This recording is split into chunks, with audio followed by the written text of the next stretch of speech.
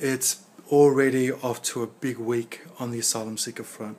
Welcome to the CEO Bulletin from your CEO, Con Karapanagiotis.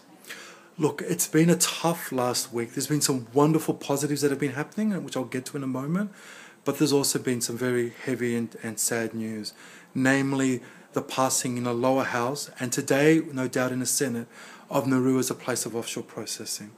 Our government is about to spend $2.2 million a person to send them to an impoverished country with no prospect of resettlement, reunification with family, and no genuine protection or safety.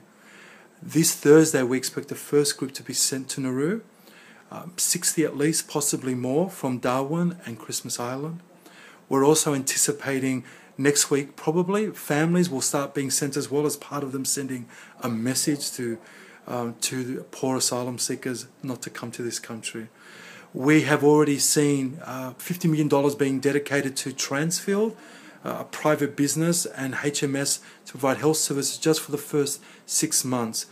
And a tent city, this appalling tent city where 5 people each will remain there. You'll be noticing lots of media footage and lots of access being given at the moment. Trust me, that access will not be there when you see those tents full of despairing families, people self-harming, and people on hunger strikes. Today, the Senate will pass and allow Nauru to be a place where asylum seekers can be sent. We signed off at the APEC conference a couple of days ago, Papua New Guinea, Manus Island to be the second. But they're already both full. 2,030 people have arrived since the 13th of August, which has been a cut-off date where anyone who comes from that date will be sent to one of those 2 islands.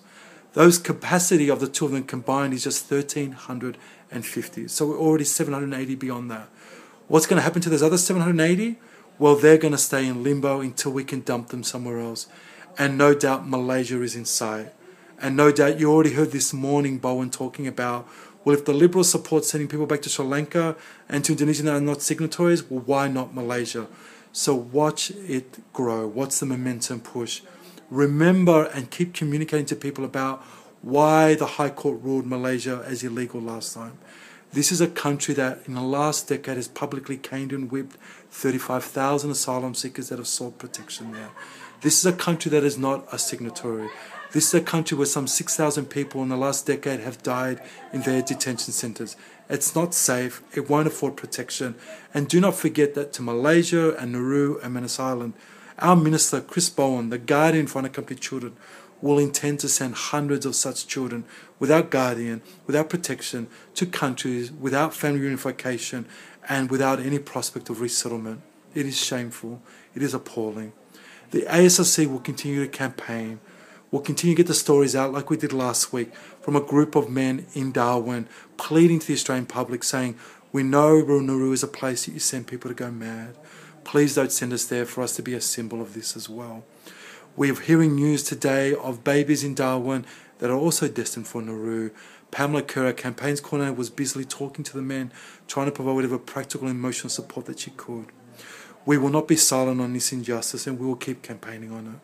On more heartening news, there's been a lot of support from the community out there. Even in the last week, I've been speaking to young people across this state who are keen and hungry to learn, keen and hungry to help asylum seekers. And we are getting offers of support from donations to volunteers, some 700 booked in for tonight's volunteer information night. And everywhere I go, you've got just as many people going, how can I help? How can I make a difference? What is the positive that I can do? In the last week as your CEO, I was on Triple R, ABC TV on Sunday morning talking about asylum seekers. I spoke to hundreds of school kids in the last couple of weeks on the same issue. And tonight I'll be speaking at St. Paul's Primary School, where a group of kids put on a fete and raised some $3,000 for the ASRC. I even heard a beautiful story of a group of kids at a Brunswick primary school that simulated a refugee camp for a week by getting rid of the desks and tables to see what it'd be like to be in a refugee camp as a child, and asked their parents and family to sponsor them, raising some $1,700. As long as there is young people with hunger and hope, there's always hope for the future. And do not forget, we're 800 strong out there fighting the good fight. And just like when the ASRC was born and rose in the ashes of the Tampa, so it will rise in moments like this. In these moments of darkness, it is not for us to get dispirited and to lose hope. The challenge for us is to go, what now? How do we stand united against such adversity? How do we speak out against such injustice?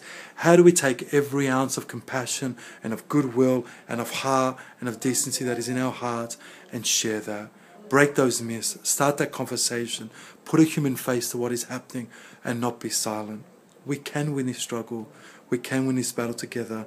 Thank you as always for your wonderful work and support. Let's keep going strong. Till next week.